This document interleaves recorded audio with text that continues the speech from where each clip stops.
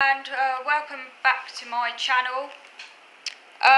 In today's video I just wanted to share with you an article which I came across recently. It's an old article from 2015, so it's not what's the word? It's not up to date. It's an old article from 2015. I actually came across it first on Twitter, and it was the very first thing I'd heard about it. And the article was from Disability News Service. So as I say, it's an old article, but nevertheless it does show what some people in the Labour Party think about people on benefits and who are out of work. Now, you might be forgiven for thinking that obviously the Labour Party is supposed to represent everyone, and particularly people who are on low incomes and people who are people who are like at the bottom levels of society. You'd expect Labour to represent disabled people, people who are out of work, people who are disenfranchised in whatever way. Obviously not being able to work is a major sort of disenfranchisement of sorts. You are essentially barred from being productive because of your disability. And you therefore cannot earn your own income, so you have to rely on benefits, unless you're rich enough obviously to be outside of the system. But most people who are out of work or disabled and can't work have to apply for some benefits. So obviously that makes you vulnerable to government decisions around benefits and things like that, and benefits are like a pittance, so already. And so yes, you'd expect Labour to be the party that would represent your interests, because the Tories definitely don't. I've always voted Labour, and I've never in my life vote Tory at all, because Tories just do not support the interests of people like me, and I will still vote Labour because there's no alternative really. But the thing is that at the moment there isn't. But the thing is that this article is specifically about Rachel Reeves, I think that's right, who at the time, because the article, as I said, was 2015, so a long time ago, she has tried to defend herself, but the fact of the matter is, this does show what she actually thinks, because she wouldn't have said it otherwise. And it was not, and what she said was originally quoted in the Guardian newspaper, and at the time she was shadow secretary, I think, for work and pensions. I can't remember. Anyway, what she said was, we don't, and this I'm directly quoting from her, "We don't want to be seen, and we're not, a party to represent those who are out of work." And I'm like thinking, well, who the hell does represent those who are out of work then?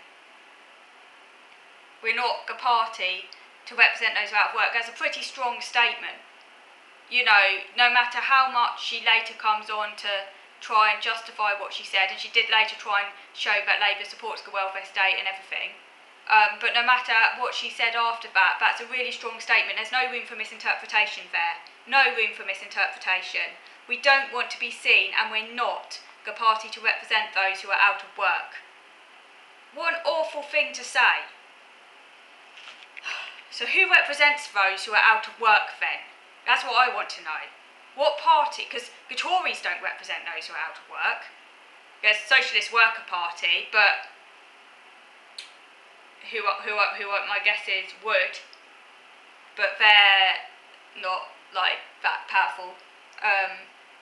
And also, it does annoy me a little bit that they have the worker aspect there, because they should really be called the Socialist People's Party, because in a way, emphasising the work aspect immediately kind of alienates those who've thought of their own or out of work.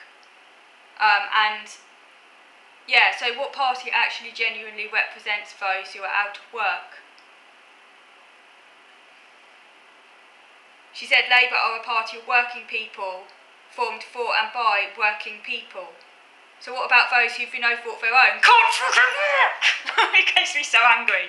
Like, seriously! It makes me so pissed off. Like, there are people like me, no fault, fucking up, we can't work. It's not a choice, it's not something we decided on. I would love to work, I want to work, but I can't work because of my disability. And that's no fault of my own, that's just my life, like my lot in life. Unfortunately, I have a very severe disability with OCD, which makes me terrified of germs, which is awful. So I can't work because I'm so unpredictable. And my executive functioning impairments, all the rest. I don't need to go on, you know what I mean. But I can't work. Like, I do lots of voluntary activities and things like that. And as much as I can, because I like to be productive, I'm the least lazy person in the world. I like to be productive, I like to be doing things, but I can't work. That's not my fault. That is not my fault. I'm really industrious. I like to do things. I mean, anyone can tell you that. Like, all the groups I attend online, I'm constantly trying to do things as much as I'm able. But the fact is, I'm really disabled and I can't work, and that's not my fault. And I don't want to be reading stuff, these people saying, Labour are a party of working people formed by for working people, as if I don't exist, as if people like me are just an inconvenience. Like, basically, we don't exist because we happen to commit the crime, the sin, of being born disabled. And it basically is treated like a crime. I often say that I've never done anything, I've never broken the law, I've never done anything like that bad, apart from being born disabled. I often say that, only half jokingly, because it's true, because if you're disabled, it is basically treated like you've committed a crime. Like, you're not allowed to enjoy yourself. If you're seen enjoying yourself and you're disabled, oh my god, benefits are too high, we need to cut benefits because they're not allowed to enjoy themselves. Basically, and benefits are already a pittance anyway, but if you're seen, say, enjoying yourself, that's what some Tories think. They literally think you're not allowed to enjoy yourself.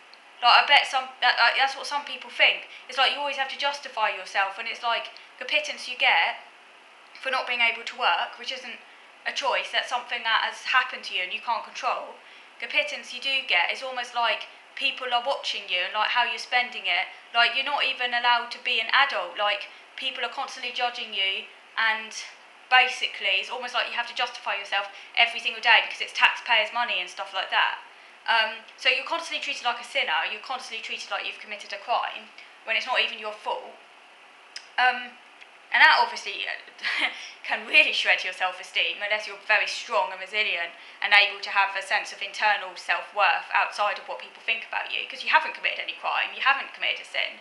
That's all ideology, but that's basically does eat away at you. Even no matter how strong you are, that obviously does eat away at you, because it cannot possibly not. I can give you an example.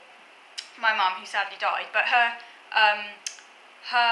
one of her friends, her ex-friend now, but one of her friends when she was alive, she had a son who had Asperger's, very severe Asperger's, I have to hasten to add. Like really quite disabled, although he could come across as less disabled than he actually was, but he was very disabled. He actually bought into this whole lie about disabled people not being able to enjoy themselves, and he received benefits, and he ended up almost starving himself because he thought he didn't deserve to eat well. That's what I mean. And some people who are really vulnerable and literal can actually internalise, because he was autistic, I guess he took it very, very literally, like this stuff. And yeah, really harmful to people like that as well. But so, as a response to this, what Reeves said, Bob Ellard, who's a member of Disabled People Against the Cuts, that's a great organisation. I guess they're the one They're not even a political party. Maybe they need to become a political party because no one else really represents disabled people anymore. But currently they're not a party, they're just like an interest group, or an activist group, a protest group. Disabled People Against the Cuts.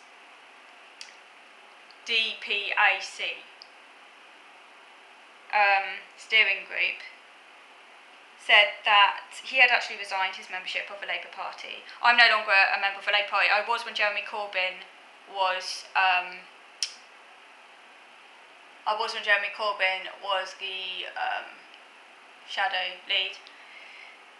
But I'm not a member anymore because they're too right wing. I'll vote for them because obviously I hate the Tories and there's no other party that, and it's in my interest that Labour get into power because anyone's better than the Tories. But, I can't be a member anymore. If they become more left wing again or they change, then I will.